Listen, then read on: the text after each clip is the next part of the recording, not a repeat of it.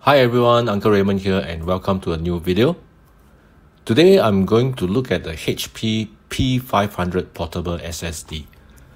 I've always wanted an ultra portable SSD that is not overly fragile like an SD card and yet rugged enough in some ways for me to carry along in my laptop bag.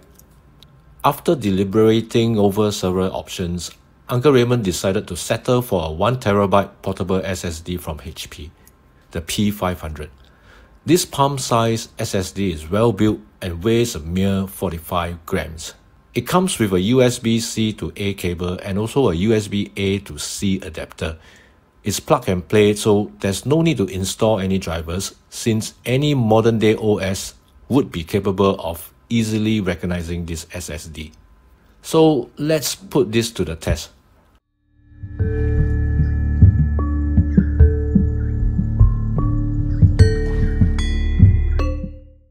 Here are the results. Now let's do some real-world tests.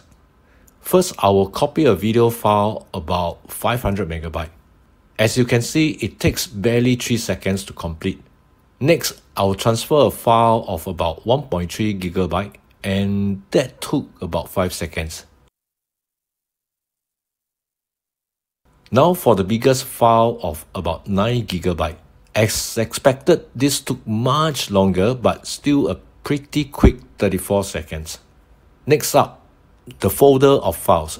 This took about just 13 seconds for about 3 GB worth. So it's pretty obvious that the performance of this P500 is very decent and should make backing up of files an easy job. It is very well constructed, feels robust and sturdy enough to be carried anywhere, and the reliability should be really good too since it is an SSD with no moving parts compared to a traditional hard disk drive.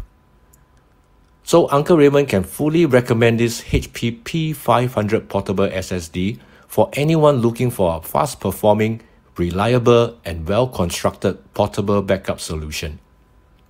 I will leave the links to this P500 in the video description below so you can easily find them and where you can purchase them from. If you have any comments or questions, please feel free to leave them in the comments section below. And once again, thank you everyone for watching this video. Please remember to subscribe to my channel if you haven't done so, and Uncle Raymond will see you in the next video.